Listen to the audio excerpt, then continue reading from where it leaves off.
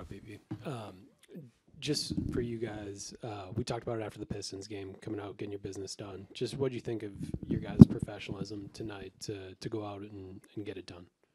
I think everybody was locked in from start to finish. Sometimes throughout a season, you kind of get these home stands where almost all the games you need to, win them, and they need to, matter, especially going forward with us having a, 4-game road skid coming up.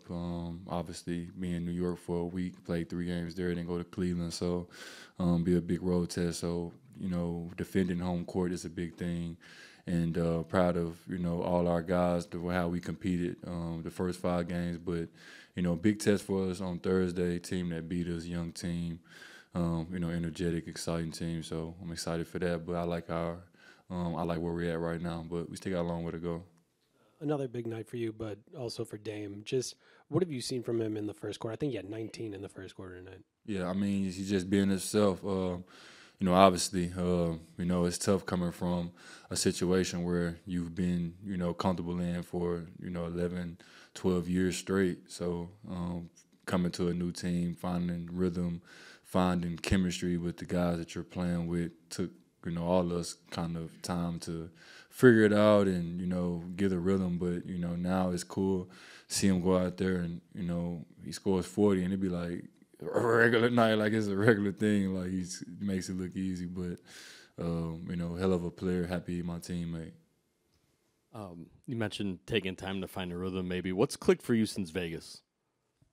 Shit, man, just being myself, getting back to being BP, stop worrying about what's going on or, the highs and lows that come with it, whatever it is, just get back to being me, bringing energy.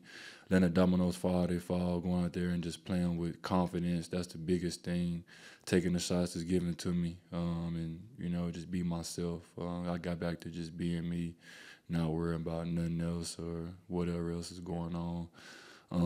And then having great teammates that kind of find you and, trust in your game and things like that makes it that much easier. Beginning with Chris kind of reaching the top 5 in scoring and 4 in scoring in the franchise, seems like there's like a milestone on a regular basis. Every night is me. Like we joked in the locker room, like me, Robin, and TA, we was talking, and we like, it's like every time we step on the floor, it's like somebody's getting a milestone, an accolade, and it's crazy just to be on the team with obviously 2 great talents in Giannis and Dame, 2 top 75 players all the time. Like that's crazy to say that you're teammates with guys that's accomplished so much and franchise leaders in points and whatever it is, top 5 in threes. Like those things are crazy, especially like when you work so hard and you put the work in as well and you watch someone else work and reap the benefits of hard work. It's great, man. This league is great. It's done wonders for everybody on our team, and it's just great to have teammates like these guys, man. They uplift you. They make you better on a daily basis, even without having to say anything. You just watch, and you watch the hard work, and you watch the commitment, you watch the sacrifice, and it's cool to see. You had mentioned the road trip you're going to be on this weekend, next week. I imagine as an NBA player, you're accustomed to maybe working on Christmas, but you're going to be spending about 5-6 days. I played there too, though. I played there too, so I'm kind of, accustomed to it a little bit. What's that going to be like, just spending that long a stretch during the holidays in the same place away from home? How's that going to be? How different will that be, and what are you expecting that trip to be like? I ain't even put a tree up this year. Like at the crib, like I don't even have a tree up because on the 22nd, which is Friday, we leave, and obviously, I ain't gonna be able to open no presents under my tree. I ain't gonna have my presents just sitting at the crib under the tree for 5-6 days after Christmas. So, obviously, it's what our job entails us to do is what the work calls. When you have to go play high-level basketball on the road, that's what we have to do. We'll come back and celebrate, Christmas afterwards, or if guys have kids or whatever it is, they'll probably celebrate it before, which is probably not the same feeling, waking up and being at home with your loved ones and things. But, We still get the opportunity to play on Christmas, which is great, being one of 10 teams that was selected. One of those things you can't really take for granted. You grow up watching the greats play on Christmas every year, and you open your presents and you cut the game on at 12 and you watch the Bucks. And that is you feel me? Like me growing up, turn the game on at 12, I watch Kobe or I watch KG or whatever it is. So being able to, not saying I'm in their shoes, but kind of in their shoes because we're playing on Christmas, it's a great feeling, and it's something that you just have to cherish to the utmost.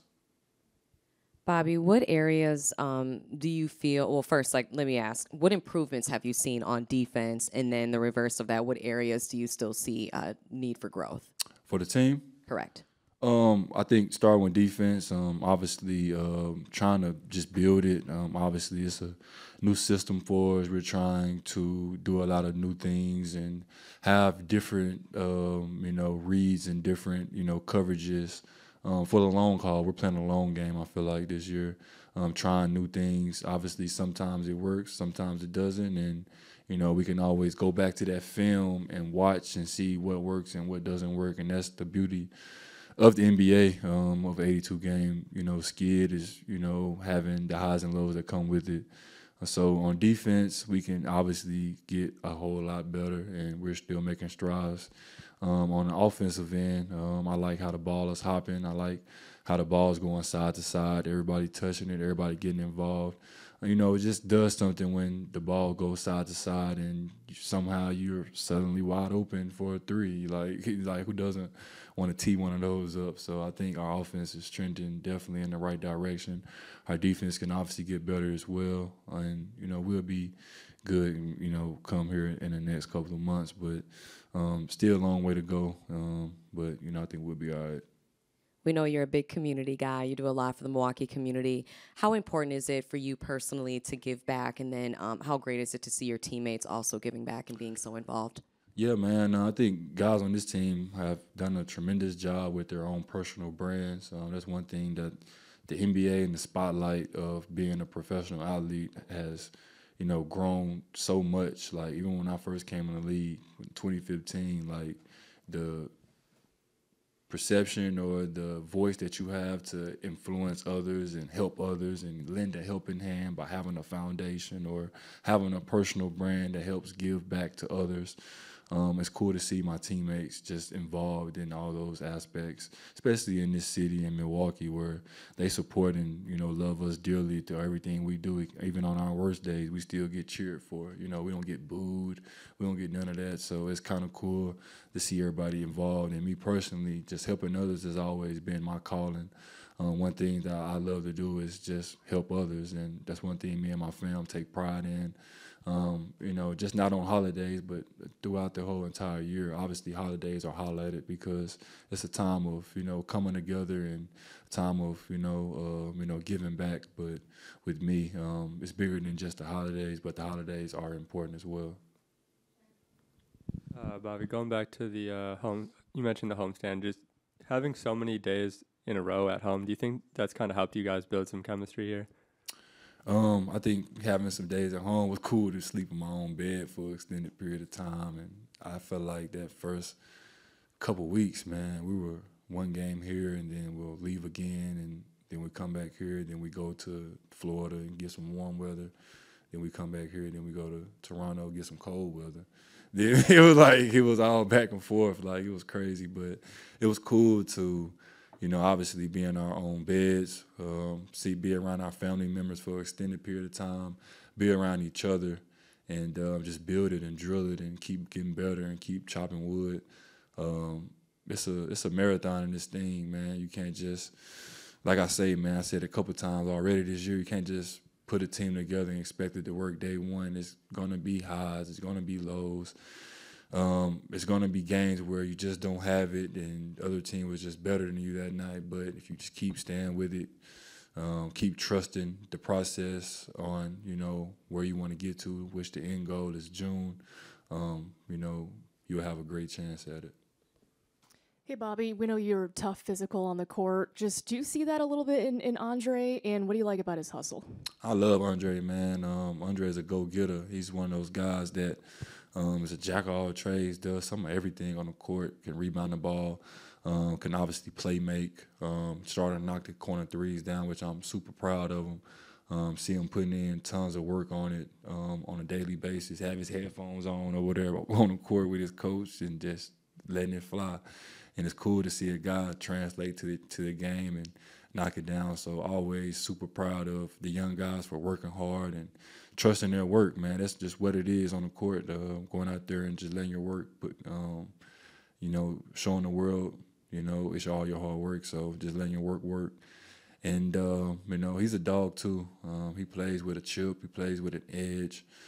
He picks guys up full court, turns them 3-4 times. He's going to be a great basketball player in the NBA.